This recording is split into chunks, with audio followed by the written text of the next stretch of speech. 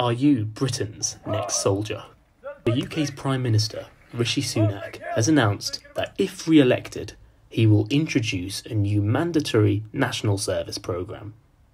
Every 18-year-old in the country will have two options: either a competitive full-time military commission for 12 months or volunteering one weekend a month in community roles such as the NHS or fire. The aim of this policy is to provide real-world skills, enhance civic engagement, contribute to young people's local community, and to ensure young people stay away from crime. Some people think that this policy should not be mandatory, and others have raised concerns about equal opportunities in different areas. What do you think about this new policy? Do you think it will really help young people improve their skills and stay away from crime? Or do you think not? Let us know in the comments below.